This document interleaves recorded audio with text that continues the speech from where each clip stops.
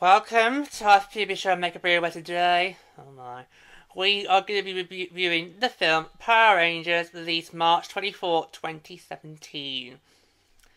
High school outcasts stumble upon an old alien ship where they acquire superpowers and are dubbed the Power Rangers.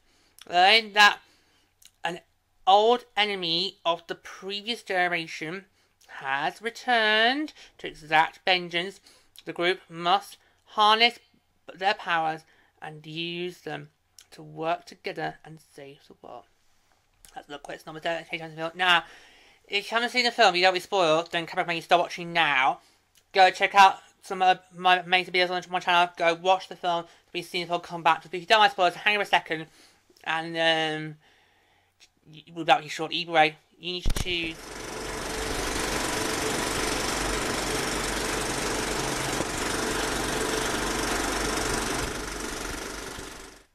Alright, we're ready. Let's do this. Oh dear, oh dear, oh dear. I mean, we've all familiar with Power Rangers. You know, we've all seen the various different TV series over the years. We've all got our favourite teams, favourite individual Rangers, favourite series. I'm not even sure what mine are. Because I've had so many. I can't count. But there have been a few previous attempts to bring Power Rangers to the big screen. We had the Mighty Morphin Power Rangers movie. We had the Power Rangers Turbo movie. The Turbo movie actually was actually a backdoor pilot to set up the Turbo series, and they didn't really go quite well at all. I mean, in fact, for the Turbo movie, if it wasn't for Divatox, then it would have been a complete flop. And we will cover those for another time. When I was doing the prep for this today's show, I thought, right, should we also do one for the other two as well? Should we not? So we will. I'll go and find. So yeah, we will. I'm going to put those in at some point. So we'll go and do this another time. I think I want to do Turbo first, then do the Mighty Morphin one, because I want to talk about Divatox, because he's great. I've got a favourite villain. In terms of favourite series and Power Rangers, my all-time favourite Power Rangers villain is Divatox. I loved her. For so many reasons, but many for the fact that she actually is pretty much the only being I can think of that actually won. She won. So yeah, so we'll talk about that another time. But let's focus on this iteration. So this was kind of like, I don't know, like a reboot or something like a new, supposed to be like a new version of Power Rangers, specifically the Mighty Morphin one that we're all familiar with. But oh my god, there was so many problems with this. So we'll talk about them as we go along. So we start the film kind of like eons ago, in the midst of this kind of battle between good and evil, as Rhea Repulsa has, we'll talk about that a little more, has turned on her team. So apparently the first sort of retcon is that Rita used to be a Ranger, actually used to be the Green Power Ranger. Well, that would probably, if that was in canon with the TV series, that would probably explain how she has the green power coin, but obviously would lead up to the events of that epic 5-part story arc. And so basically she's left, killed all team members one by one, leaving only her and Zordon left to stop her from gaining the Z. Zero. You see like a Yellow Ranger, the Red Ranger. The Yellow Ranger demorphs, it's kind of this sort of weird alien. And the red one evolves, and it's Zordon, so that's another retcon. So Zordon used to be a Power Ranger. And literally, it's like his last sort of moments, Zordon has Alpha send an asteroid to Earth, and that stops Rita's plan. Or so we think. So then you come to present day, and this is where obviously the whole thing then starts going downhill, because it's a good while before you get any Power Ranger stuff. For me, this film was what, 2 hours long? In fact, let me get the official running time up. So you bear with me 2 ticks.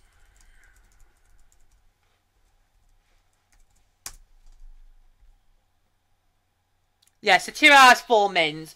So this film goes on for a good 2 hours, and it's not really until like the last sort of quarter where you get really Power Ranger stuff. It kind of just feels like But majority of it just feels like another teen drama movie, which I don't need to sit through.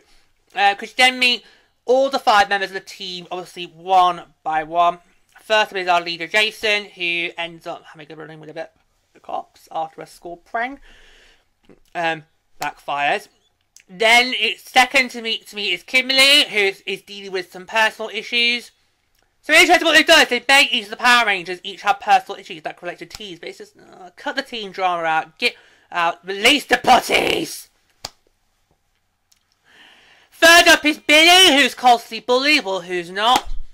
Followed by Zach, who's a bit of a lone wolf. And the last of them is Trini, who is struggling with fitting in with her family. And again, who's not? So they try to go with all these different sort of teen dramas that you would think would make them relatable, but it just doesn't work. It's just like, it's more acne. We don't need that.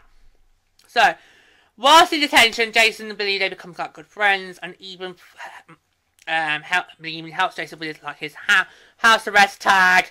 And so in return, Billy he gets driven to an old mine later that evening, and that's always where we bump into all the others. So Kimberly, along with Zach and Trini, where they discovered the power coins and each take one.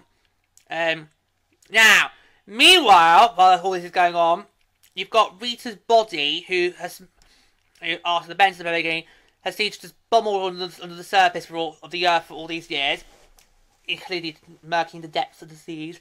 It's been found in the ocean, gets fished out in a way. Oh, poor Rita. Gets fished, she's had worse.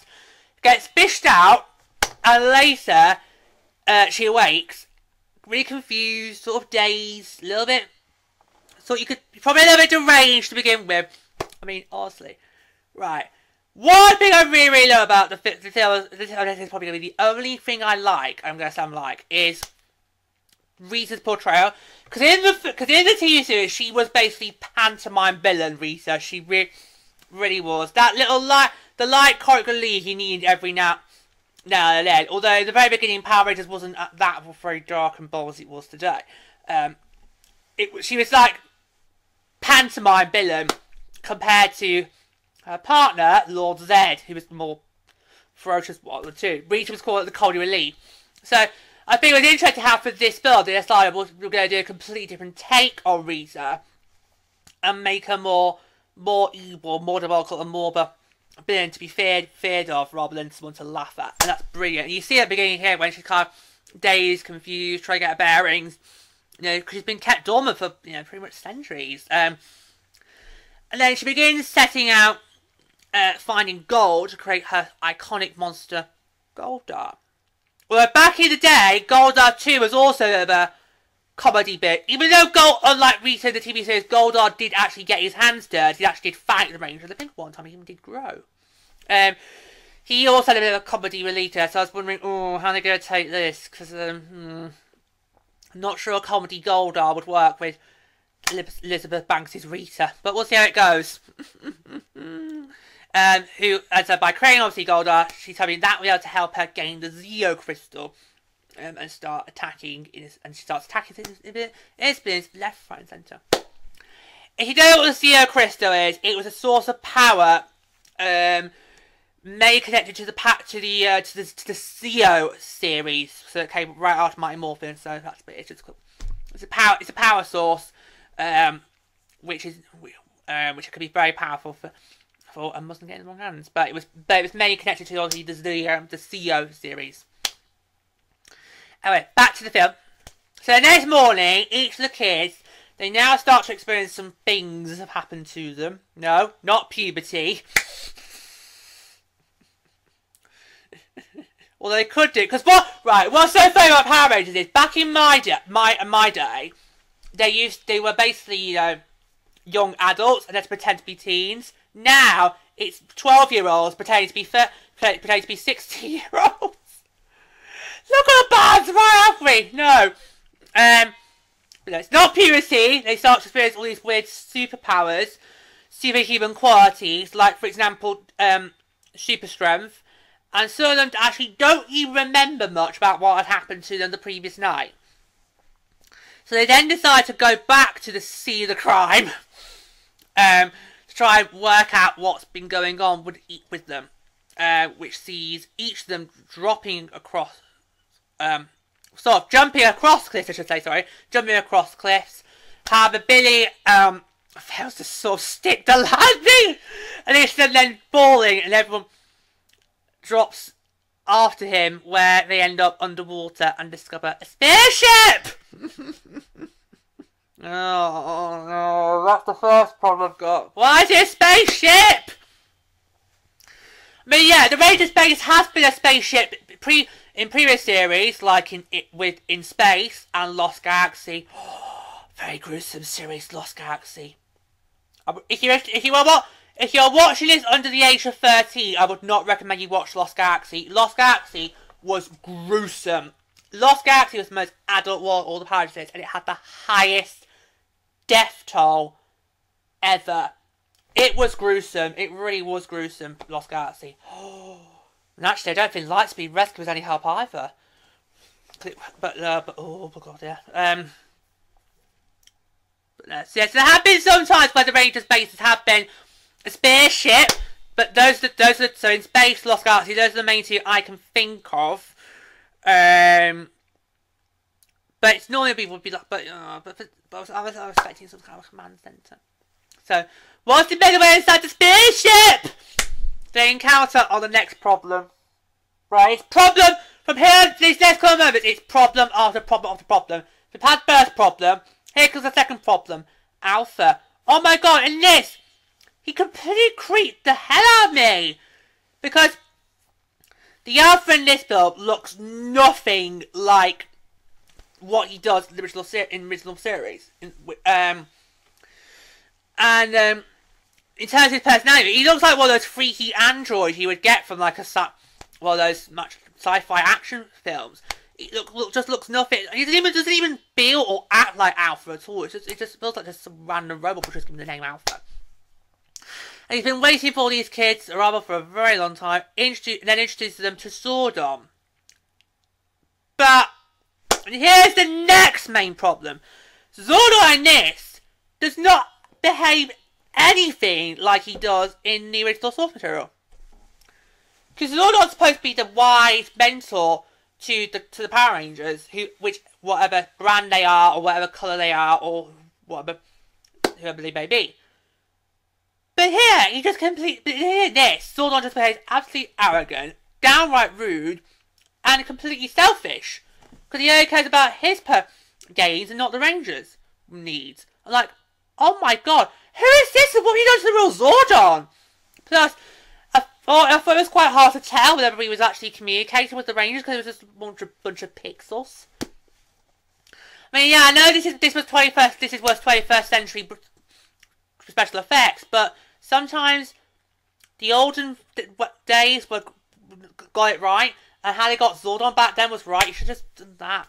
Could have made him a bit. I don't like it. So. Here's where he informs the kids. I'm going to still prefer them as kids because they're not Rangers yet. They've been chosen to become the new Power Rangers. It explains that it is their duty to protect the Zeo Crystal from the forces of evil and tells them all about how Rita intends to remove the crystal from the planet. However, not everyone is kind of on board with it. And unsurprisingly, it falls to Jason, who of course is going to be the Red Ranger, to sort of rally the troops. Which he does very well, and eventually he's able to convince them, the others, we've got to take up the cause here, and they then spend the next few weeks. Well, they spend. Right, I'm not really too sure how much time does pass because at the very least they do spend at least the next week, training and trying to figure out how to try to morph as Rangers, but with very little success. And so to try and boost morale, Alpha decides, let's show them the Zords! No, Alpha, it doesn't work like that. It's pick the kids, give them the morphers, tell them what the morphing court is, they morph, battle the monster, then they get the Zords. And then after that is Megazord. And then you've got, and then that's it, they're all settled in. Initiation doesn't do it. But hey, you know, every little helps. We could give it a try. But that plan backfires, Alpha, when Zack literally just takes his out for a little test drive. And a joyride ends up crashing it. But there is a minor breakthrough. I don't think it ever explains how this happened. There's a minor breakthrough. Because Billy somehow manages to morph. However, it doesn't last once he's kind of aware of it. And then Zordon's now not impressed. He just basically just dismisses them. And this is when Jace discovers that Zordon's actually being really selfish. That's just using them to bring himself back to the land of the living. And well done for Jason. I don't think I could ever picture the original Jason doing this on TV2. But well done for this Jason to actually lash out at Zordon and go only thinking of himself. Well done, good work. Brownie points there. Right. So while all this has been going on, while they've been trying to fit to morph and become Power Rangers, which they've been failing miserably, somebody elsewhere has made success. That's what I'm talking about, bad girl Rita. Because now she makes her way to a jewellery store. Well, perfect gold mine for gold. And arrives there, ransacks it. And with it, she's able to restore her strength and also her mind. And is able to create a staff for herself. And she uses her newfound power to basically just attack the security guard. And then ends up destroying the jewellery store. Oh, with a quick, swift move. So I loved it. I loved how I loved to actually see Rita go hands dirty, because Rita never normally gets her hands dirty. She never normally enters the field. She's just always just kind of supposed to be as the primary villain and just acts a bit of comedy relief. So I'm glad to see this is a development in Rita's character and offered the opportunity to grow. Just loved it, actually, really. So outside the command centre, oh, we gotta go back to the kids. Because this is just really getting tedious now. It's just like, and at this point I'm thinking, right, are we really in the right screen, or are we just watching some high school teen movie where they're all gonna hug and kiss and make out and stuff? Well, this is kind of what we sort of get in the way, because they all make camp.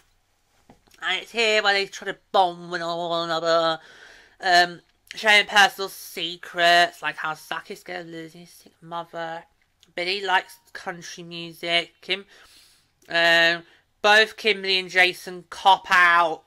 Well, Kimberly kind of cops out, and then Jason goes, well, you already know everything about me.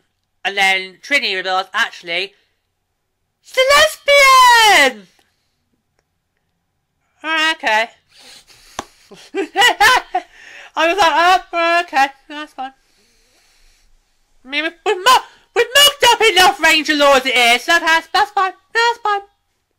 That's fine. I mean, we don't judge. We here on this brand, we on New York Stars, and we always say, you do whatever you want to do, but because I'm like, well, can you just, because I'm like, well, can you not just hurry up and more? I'm like, well, yeah, okay, that's fine. Sticking with Trinity, because back home, she then gets ambushed by Rita, who's trying to look for information on the location of the Zeo Crystal. But, also when Trinity realizes she doesn't know it, which doesn't know anything about that, or it is, she then demands that all the Rangers come to her. And later on, they do, and prove no match for Rita, who literally just ties them all up. Oh, I love this scene. So they try to have a, so what they do, right, so even though at this point they haven't morphed, or they've not been able to morph, or, and they're clearly, we haven't seen that much fighting from them, they still try to have a go at Rita, but she just brilliantly dispatches them in one swift move, has them all tied up, and then starts starts just playing with her food. It's like she's just playing with her food and just toying with it. You know, it's like she's not gonna. So it's like she's prolonging the agony, the inevitable agony, where at least one of them is gonna die. But it's that moment where you think, but it's a scene of freedom where you think, oh yeah, she could maybe do it, but she won't. But then, oh my God, she has! Go Rita! Oh, yes, because shock horror, because Rita has got them all where she wants them. It does look a bit like bondage. Not in that sense, but it does like. But the way they all the time, I'm literally thinking, oh, bondage. Who's gonna go first? Okay, fine. Well, fine. Okay, back to you, Rita. They're not gonna go for it. Come back into play. Just toying with them all, because she knows that one of them knows the crystal's location. But I remember watching it first thinking, do they? Does one of them really know? Because I didn't have a clue. I didn't think any of them knew, but apparently one does, and it just happens to be eeny, meeny, miny, Blue. It's Billy, and she has, well, she threatens obviously she's going to kill them. Now, what is brilliant about this version of Rita compared to the original version? If this was done with the original Rita, I wouldn't have believed that, oh yeah, she could kill one of them. I wouldn't believe it. But with this version, and I think this is what makes Little Bang thing more brilliantly. So with this version, Rita was like, oh yeah, I do believe that this Rita would, if she so pleased, would actually kill at least one of them, if not all of them. Because at this stage of the game, they're just puny humans. They've got no powers, they've got no fighting skills, they don't even morph, for Christ's sake. So it wouldn't really be that much of a waste if one of them did go. So she knows that Blue's got the location. Forces him to reveal that location by starting to kill Black, and then eventually Billy K's reveals the location of the Zero Crystal. I'm going to keep that just a little suspense a little bit longer. So she reveals the location of the crystal, and then after that, she kills Billy. And literally in my notes, I put in capital letters, "Go Rita!" With I think it's about 3 or 4. 3 exclamation marks!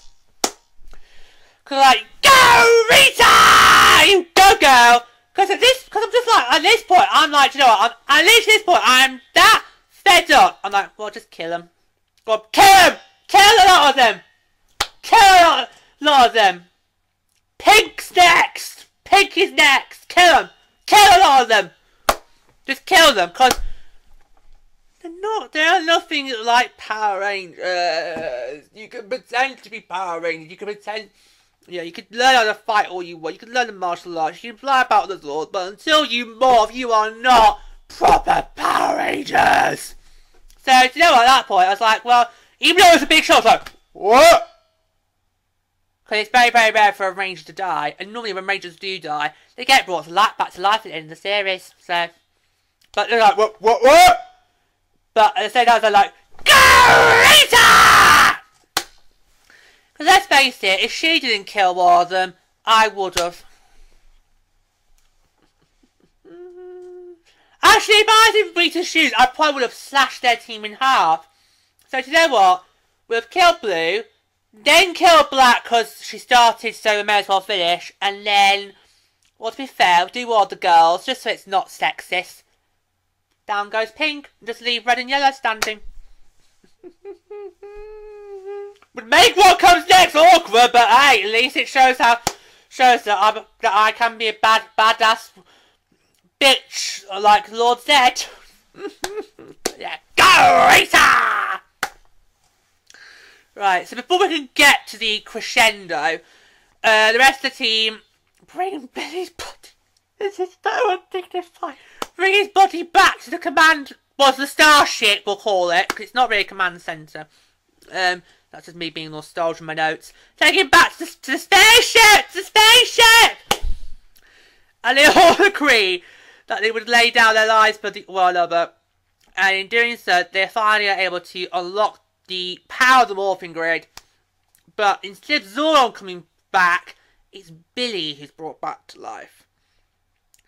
So then finally, after what feels like 3/4 of the way through, we finally see the Power Rangers become the Power Rangers. They finally morph, gain their Ranger abilities, access to the Zords, but it just feels a bit sort of meh. It just feels a bit meh because they don't properly stay morphed, do they? Because when you see them in the cockpits, they've got their helmets off, so it's just a bit sort of meh. What's the point? It's just like, it's almost like they're just a bunch of children playing dress-up costumes. It's like they're going to a fancy dress party.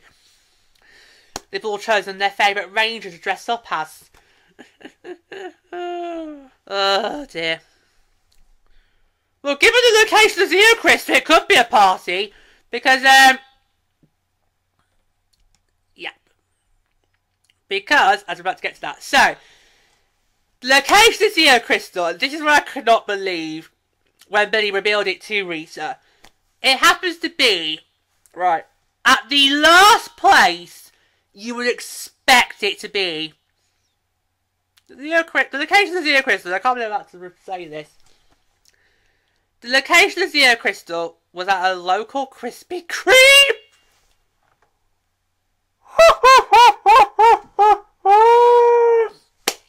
Oh!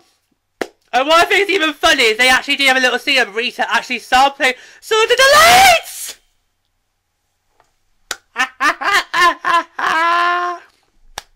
Oh, you get a little moment having a donut. It's like, yeah, we can wait. Yeah, we can wait. Yeah, she's like, yeah, we can wait about 5 minutes. No, but, yeah, it's got no decent protectors. We can wait. All the time in the world.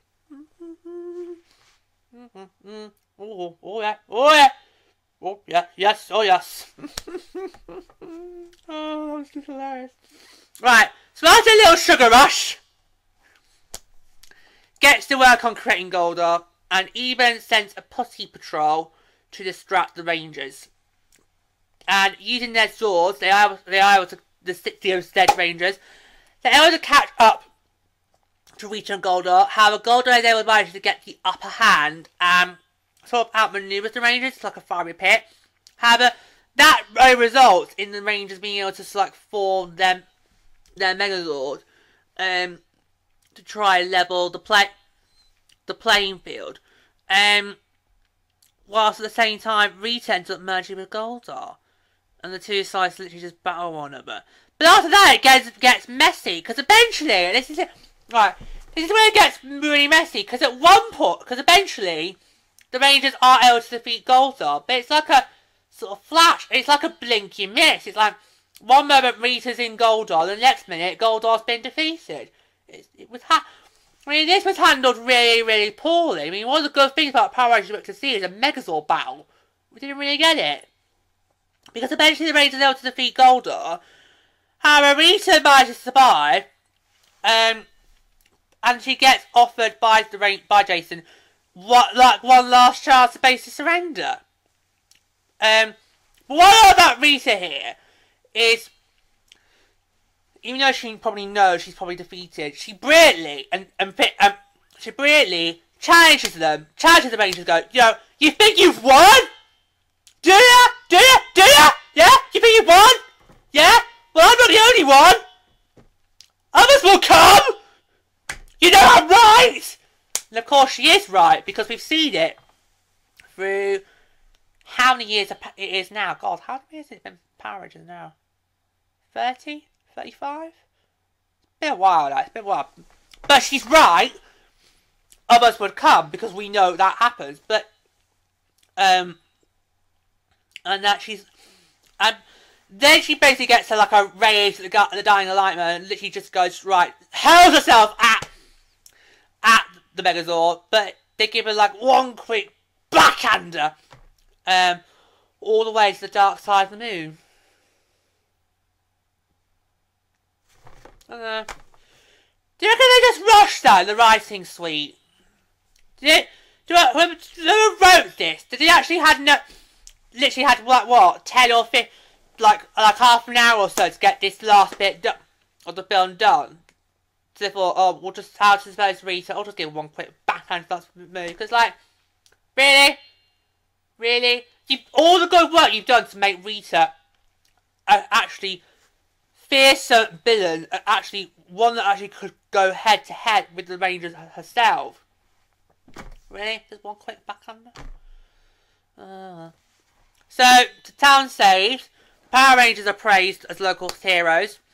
Obviously, with no clue on who they are. And the Rangers returned to their lives, including detention. Which, right, this is the final hate of the film. At the end of the film, they go back to detention, and they try to set up the possibility of further stories. Because I think the idea was, this was supposed to be film 1 of 6.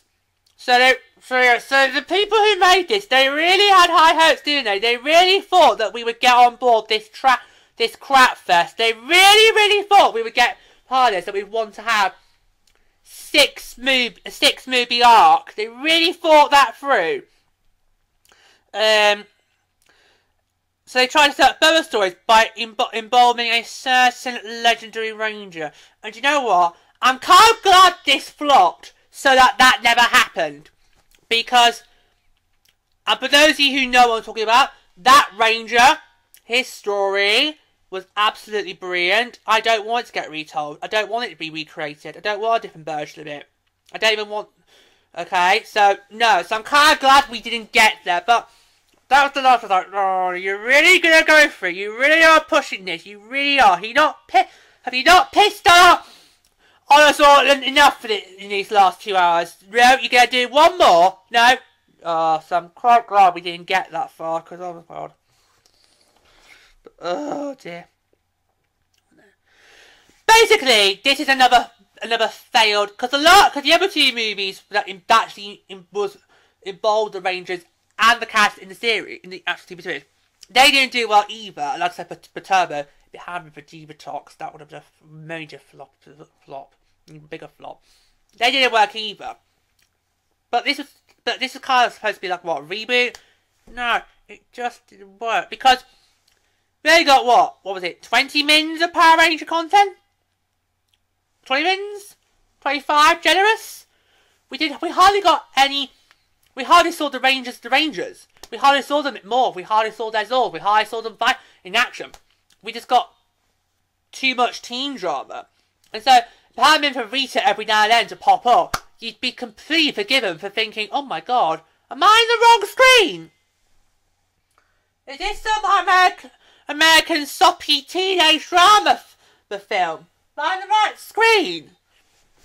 Yeah, you'd be forgiven for thinking that. Yeah, but it just did not have any of the stuff we know from Power Rangers, and it just felt wrong. Because Alpha was wrong, Zordon was wrong. All of it just felt wrong. The only thing that was good of the changes they did was Rita, because if you remember her from the series, you know she's a bumbling buffoon. She's a comedy character. She's like a panto villain,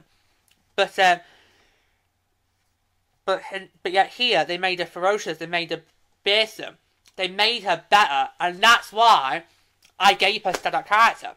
Because if we talk about the standouts to sort of wrap this up, for me, the only person I could think to actually give the standout character to is Rita. She, for me, earned it. The rest just don't. And Elizabeth Banks did a brilliant portrayal here. She made the character her own. She made the character, while making the character still feel recognisable, despite having a complete costume change, and you got to see Rita in a different light. I thought she did brilliant. It made the character her own, and that was so successful. I would have loved maybe to have a little bit more. I would love more from Rita. It's that moment. Rita kills Blue. This is a brilliant scene, because when you watch it the first time, you just think, oh my god, she's killed one of them! For two reasons. One, you don't see it coming.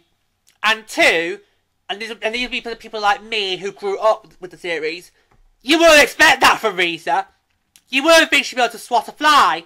And yet here we are. She's gone. She's done it. She's killed an actual Power Ranger. Well done, Rita. Go, Rita!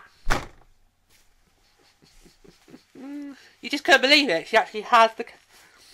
Yeah, and that's what I think this film does. It shows that Rita is actually capable of doing these things. It's just she never got to see it happen because she was a completely different person in the series.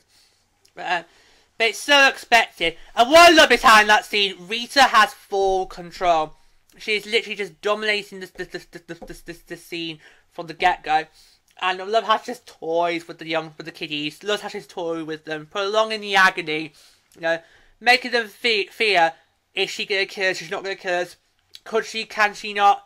And she does. And you just have to go, just be in awe and just be like, go, Rita! There you go, brilliant. That's my start that moment. Right, thank you so much for joining us today. If you love the show, do click the like button. You can subscribe to check. Make you click the subscribe button. That way, once you are subscribed, you never miss him when you click.